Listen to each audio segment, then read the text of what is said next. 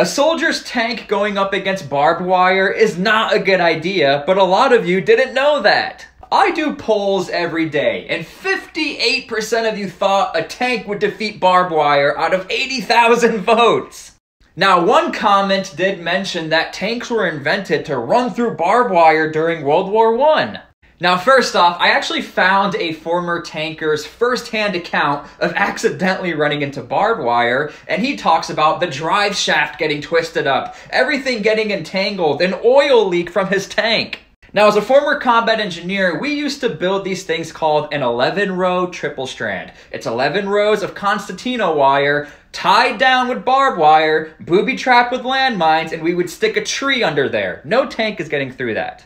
Now back to World War I, the very basic method of barbed wire, this is called tanglefoot, and even for a tank, this is a disaster trying to get through.